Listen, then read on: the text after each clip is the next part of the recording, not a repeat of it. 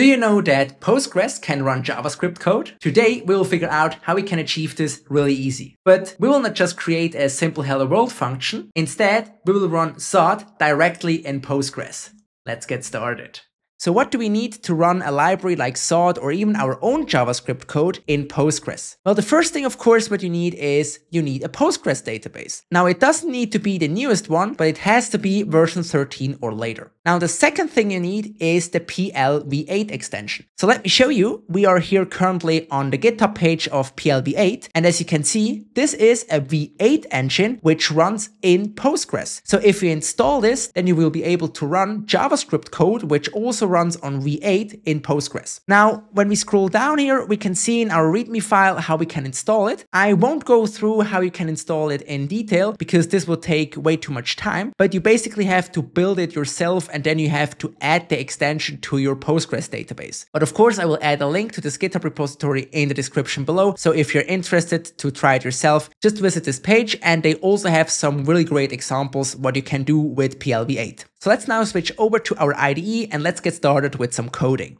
So as you can see here, we are now in IntelliJ, and before we will figure out how we can run sort in our Postgres database, let's get started with a simple example first, how we can run a simple JavaScript function. So to show how we can run like a hello world, I've created this hellojs.sql file, and let's now figure out step by step what happens in here. Now the first thing what we do is we create or replace a function in Postgres. So we tell Postgres we want to name this hello, and it should take as an argument the name, which is of type text. Now, as a return type, we tell Postgres that we want to return JSON-B. So this just returns a JSON object. You can make it return records of a table and much more. But if you're interested in this, just let me know in the comments and I will make a more in-depth video about this. But you can also visit the documentation. I will also link it in the description below if you're interested and want to figure it out yourself. But in this case, we'll just leave it with returns JSON-B. And now what we do is we create this function here. And as you can see here, this is just a normal JavaScript function. We have this function here, which has just an argument name, and we return here a JSON object, which has a property response in there, and we prefix our name with hi. Now we return this in here, and on the next line, we can see one important step because we tell Postgres that the language of this function is PLV8. So we tell Postgres that this in here has to be evaluated by the V8 engine.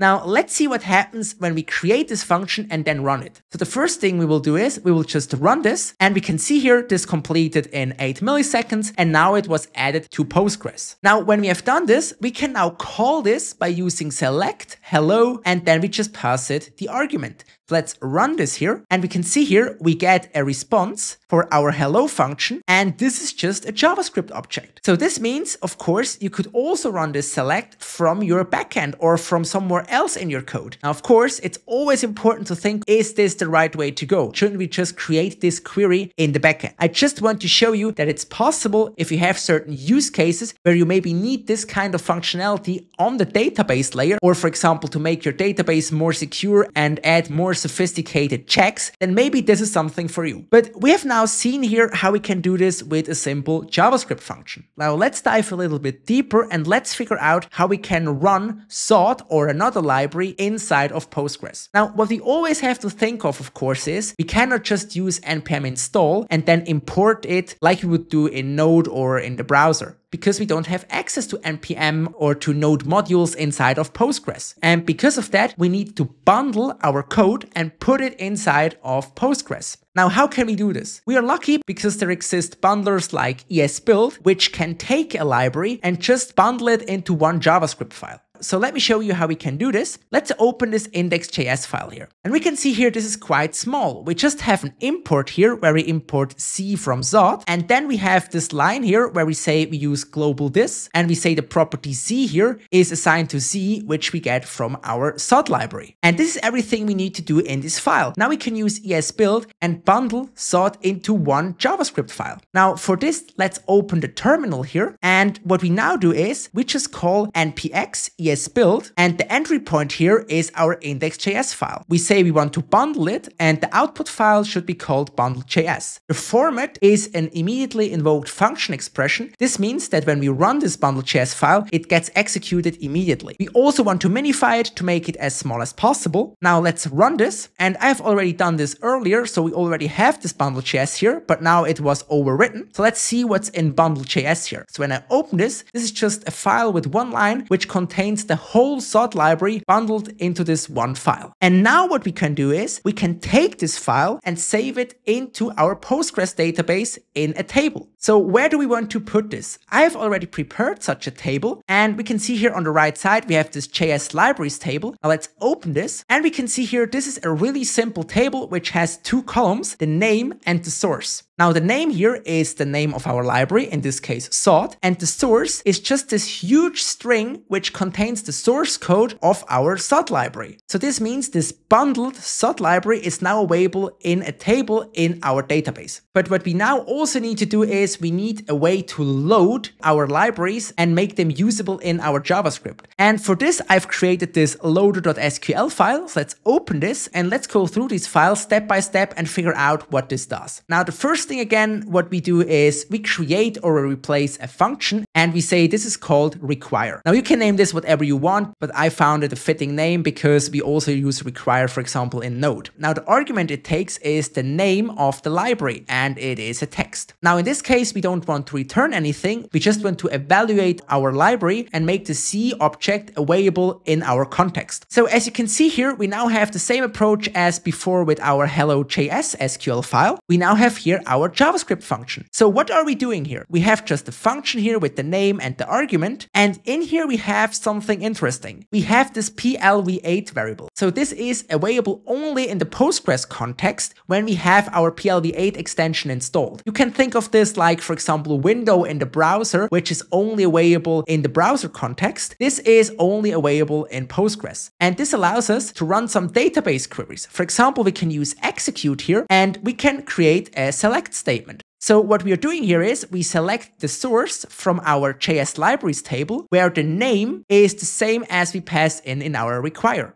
So for example, when we use SOD as a name, we will get back a result set with one entry, which will contain the source of our SOD library. Now, after we did that, we assign it to this const lib here, and then we access the first result, and from this we access the source. Now for this eval call, always be cautious and always think what gets executed. But this is just the bundled code from the SOD library, which will get evaluated. Because this gets invoked immediately, we will now have the C object available in our global context. So by creating this function, we now have created a simple loader which allows us to use the source of our SOD library, evaluate it, and then make it available for further use. Now the last step is, of course, we want to use this loader in our JavaScript function, which then gets run in Postgres. And for this, I've created an example here in the validateperson.sql. Now, before we go into the code, I've created already a table. This is called person, and it has 3 columns, a first name, a last name, and an email. And of course, we can create constraints on our columns, what is the max length, or set a regex or something like this to constrain what we can insert in these columns. But maybe sometimes you want to make a little bit more complex checks. And for this, of course, SOD is great. Now, I don't say that you should or have to run SOD in the database. I just want to show you what's possible so that you maybe have another tool in your tool belt when it's necessary. Now, without further ado, let's check the code. So what we do here first is we drop the function if it still exists, and also use a cascade delete to also delete some orphan triggers which are still there. But here on line 3, it gets interesting. So again, we just say we want to create or replace a function, and we call this function validatePerson. Now, you can see here, instead of returning like JSON-B or returning like a result set, we say we return a trigger. Now, what is a trigger? A trigger is something which gets executed in certain scenarios. For example, you can say a trigger should be called when an insert or an update or a delete happens in your database or in specific tables. Now, because we say we have a trigger, we now have special arguments in our function. Now, the first argument here, this is the thing which gets inserted or updated. validated. So the new value, which in our case, we want to insert or update into our person table. The second argument here is the old value, which was in there prior. But in our case, we are only interested in the new one, in the one we are trying to insert. But before we see how we can use this new argument here, let's see how we can load our SOT library. And for this, we will again use PLV8. And we will use the find function method. Now we can see here that we can pass the name of the function and we can store the function inside of a variable. So I've stored it in the variable require. And now we just call our function like a normal JavaScript function and we say we want to require SOT.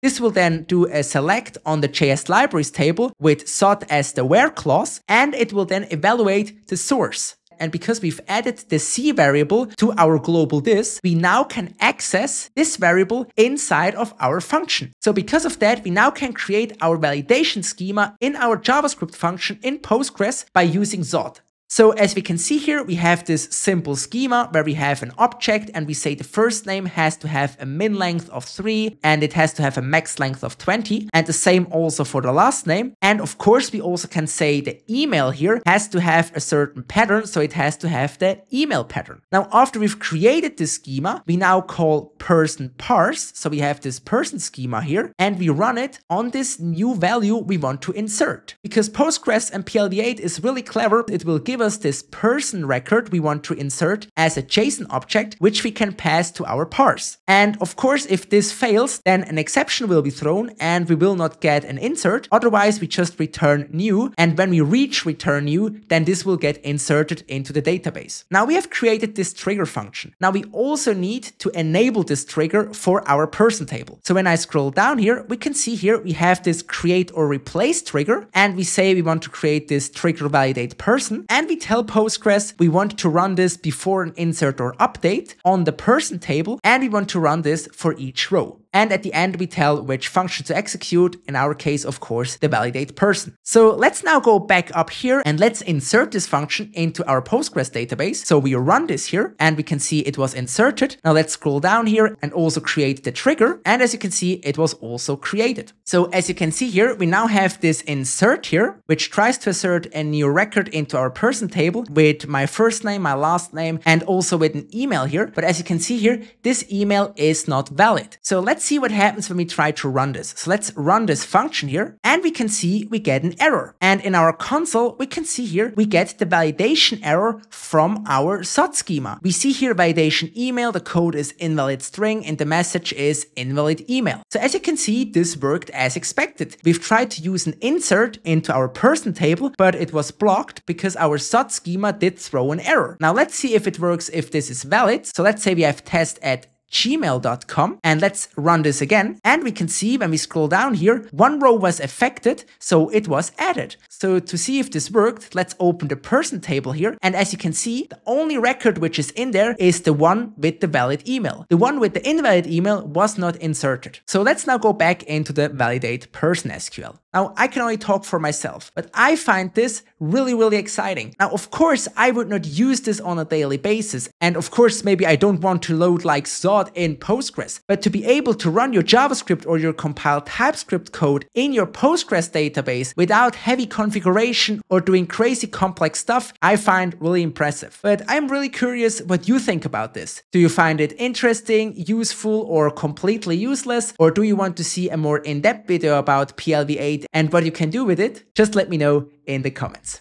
So thank you for watching the video. I hope you learned something useful today. If you did, please leave a like and subscribe to the channel to stay up to date for the newest TypeScript stuff. And also let me know in the comments what kind of topics you'd like to have covered in future videos. See you in the next one. Bye.